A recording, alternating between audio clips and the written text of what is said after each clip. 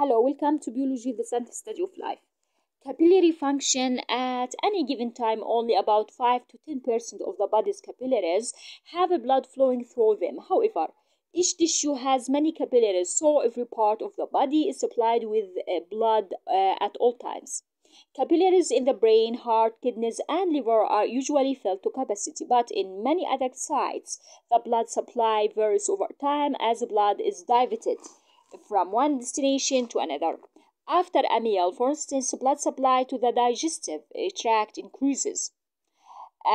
During strenuous exercise, blood is diverted from the digestive tract and supplies more generously to skeletal muscles and skin. This is one reason that exercising heavily immediately after eating a big meal may cause indigestion. Two mechanisms regulate the distribution of blood in capillary beds. Both depend on smooth muscles controlled by nerve signals and hormones. In one mechanism, contraction of the smooth muscle layer in the wall of an arteriole constricts the vessel, reducing its diameter and decreasing blood flow through it to capillary bed. When the muscle layer relaxes, the arteriole dilates, allowing blood to enter the capillaries. In the other mechanism, rings of smooth muscle called precapillary sphincters because they are located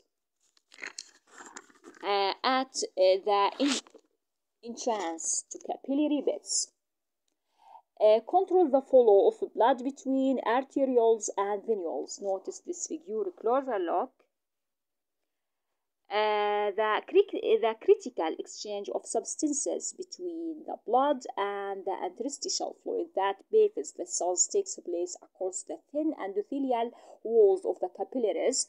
Some substances may be carried across an endothelial cell in vesicles that form by endocytosis in one side of the cell and then release their contents by exocytosis on the opposite side. Others simply diffuse between the blood and the interstitial fluid.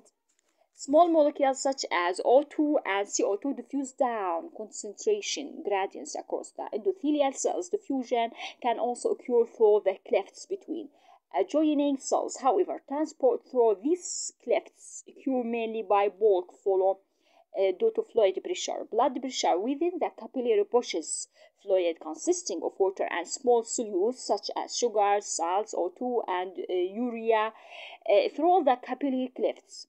The outward movements of this fluid causes a net loss of fluid from the upstream end of the capillary near an arteriole. Blood cells suspended in blood and mast proteins dissolved in the blood are too large to pass readily through the endothelium and remain the capillaries. The blood proteins remaining in the capillaries, especially albumin, create approximately constant osmotic pressure from the arterioles to the venule end of capillary bed. In contrast, blood pressure drops sharply. This difference between blood pressure and osmotic pressure drives fluids out of capillaries at the arterial end and into capillaries at the venule end, as shown in this figure. About 85% of the fluid that leaves the blood at the arterial end of a capillary bed re-enters from the interstitial fluid at the venous end, and the remaining 15% is eventually returned to the blood by the vessels of the lymphatic system. Notice also blood flow in capillary beds. Precapillary sphincters regulate the passage of blood into capillary beds. Some blood flows directly from arterioles to venules through capillaries called thoroughfare channels, which are always open. Notice that. And sphincters contracted, and this one sphincter relaxed. Notice the differences between Fluid returns by the lymphatic system. So much blood passes through the capillaries that the cumulative loss of fluid adds up to about 4 liters per day. There is also some leakage of blood proteins, even though the capillary wall is not um, is not very permeable to large molecules. The lost fluid and proteins return to the blood via the lymphatic system. Fluid enters this system by diffusing into tiny lymph capillaries intermingled among capillaries of the cardiovascular system. Once inside the lymphatic system, the fluid is called lymph. Its composition is about the same as that of interstitial fluid. The lymphatic system drains into the circulatory system near the junction of the vena cava with the right arteria. Lymph cells, like veins, have valves that prevent the backflow of fluid toward the capillaries. Rhythmic contractions of the vessel walls help draw fluid into lymphatic capillaries. Also, like veins, lymph vessels depend mainly on the movement of skeletal muscles to squeeze fluid toward the heart. Along a lymph cell are organs called lymph nodes. By filtering the lymph and attacking viruses and bacteria, lymph nodes play an important role in the body's defense. Inside each lymph node is a honeycomb of connective tissue with spaces filled by white blood cells specialized for defense. When the body is fighting an infection, these cells multiply rapidly and the lymph nodes become slower and tender, which is why your doctor checks your neck for slowing lymph nodes when you feel sick. The lymphatic system helps defend against infection and maintains the volume and protein concentration of the blood. Also, the lymphatic system transports fats from the digestive tract to the circulatory systems. Blood is a connective tissue with cells suspended in plasma. Now we will focus from the tubes and pumps of circulatory systems to the fluids being circulated. In vertebrates with open circulation, blood hemolymph is not different from interstitial fluid. However, blood in the closed circulatory systems of vertebrates is specialized connective tissue. Blood composition and function. Blood consists of several kinds of cells suspended in a liquid matrix called plasma. After a blood sample is collected, the cells can be separated from plasma by spinning the whole blood in a centrifuge. Anticoagulant must be added to prevent the blood from clotting. The cellular element cells and cell fragments, which occupy about 45% of the volume of blood, settle to the bottom of the centrifuge tube, forming the dense red pellet. Above this cellular pellet is the transparent straw-colored plasma.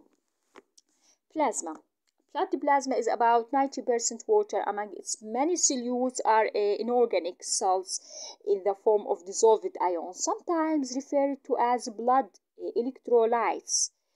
The combined concentration of these ions is important in maintaining the osmotic balance of the blood. Some ions also help to buffer the blood, which in humans normally has a pH of 7.4, and the normal functioning of muscles and nerves depends on the concentration of key ions in the interstitial fluid, which reflects their concentration in plasma. The kidney maintains plasma electrolytes at precise concentrations, an example of homeostasis. Another important class of solutes in the plasma, proteins, which have many functions. Collectively, they act as buffers against pH changes, help maintain the osmotic balance between blood and interstitial fluid, and contribute to the blood's viscosity, thickness, which means that various types of plasma proteins also have specific functions. Some are as coats for lipids, which are insoluble in water and can travel in blood only when bound to proteins. Another class of proteins, the immunoglobulins, globulins or antibodies, help combat viruses and other foreign agents that invade the body. And the plasma proteins called um, fibrinogens. Fibrinogens are clotting factors that help blood leaks when blood vessels are injured. Blood to plasma help plug leaks.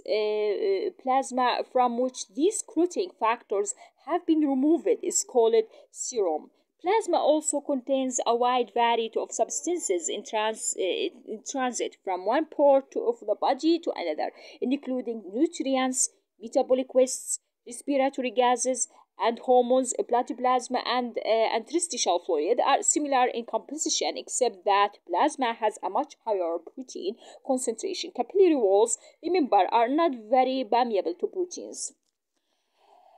Cellular elements suspended in blood plasma are two classes of cells: red blood cells, which transport oxygen, and white blood cells, which function in defense. A third cellular elements, platelets, are fragments of cells that are involved in the clotting process.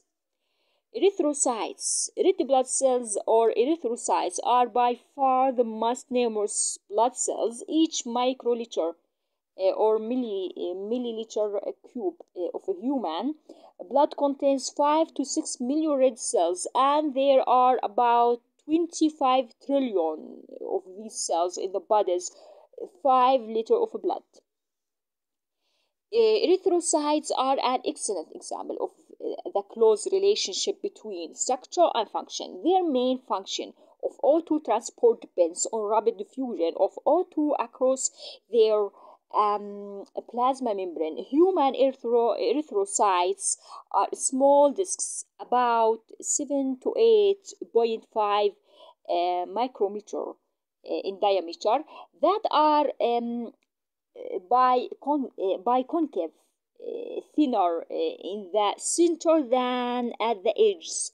Their small size and biconcave shape provide a large collective surface area for the total population of erythrocytes, and the greater the total area of erythrocytes membrane in a given volume of blood, the more rapidly O2 can diffuse. Mammalian erythrocytes lack nuclei, an unusual characteristic that leaves more space in these tiny cells for hemoglobin, or the ion-containing protein that cells or that transports oxygen.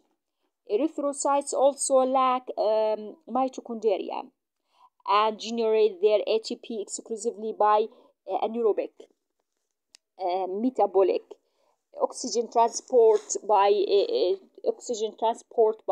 erythrocytes would be less efficient if their own metabolism were aerobic and consumed some of the oxygen they carry. Despite its small size, an erythrocyte contains about 250 million molecules of hemoglobin. Since each hemoglobin binds up to 4 molecules of O2, one erythrocyte can transport about a billion O2 molecules. Researchers have found that hemoglobin also binds the gaseous molecule nitric oxide, or NO, as well as O2 as erythrocyte pass through the capillary beds of lungs, gills, or other respiratory organs. O2 diffuses into the erythrocytes where hemoglobin binds O2 and NO2 NO in the systemic capillaries. Hemoglobin unloads O2, which then diffuses into body cells. The NO relaxes the capillary walls, allowing them to expand, which probably helps deliver O2 to the cells.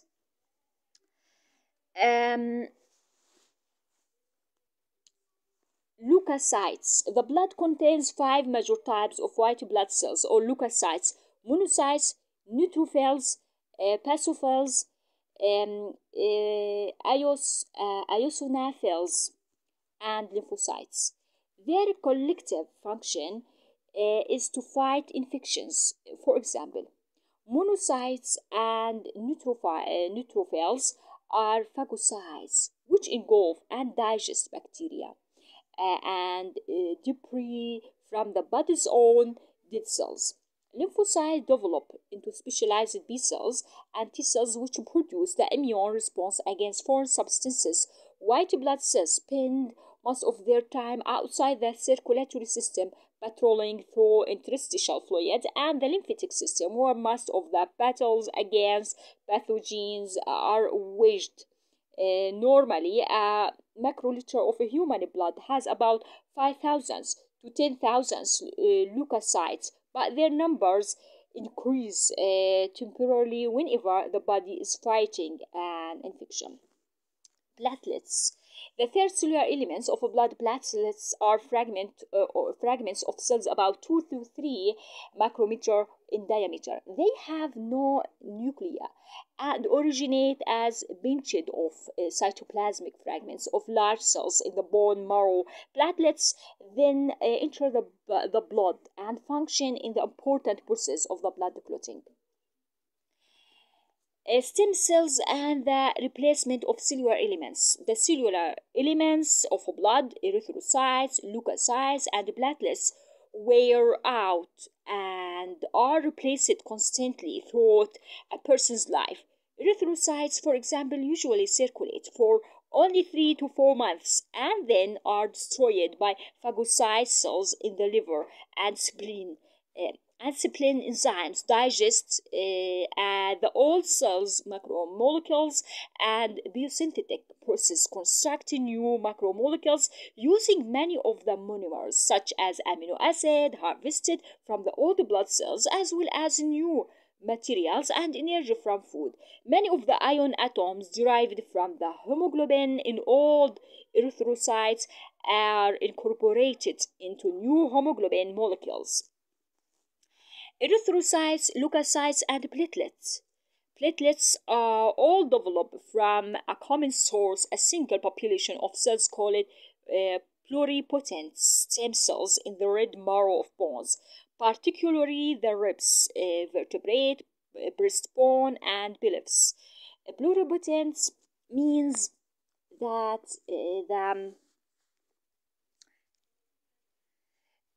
these cells have the potential to differentiate into any type of blood cells or into cells that produce platelets.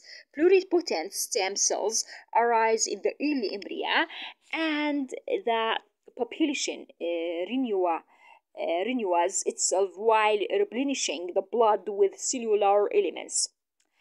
A negative feedback mechanism sensitive to the amount of O2 reaching the body's tissues via the blood controls erythrocyte production. If the tissues do not receive enough O2, the kidneys the kidney synthesizes and secretes a hormone called erythrobiotin. EBO, which stimulates production of erythrocytes. If blood is delivering more O2 than the tissues can use, the level of EPO falls and erythrocyte production slows. Physicians use synthetic erythropoietin to treat people with health problems such as anemia, a condition of lower than normal hemoglobin levels. However, some athletes abuse EPO by injecting themselves with the drug to increase their erythrocyte levels. This practice, known as blood doping, is banned by the International Olympic Committee and other sports federations.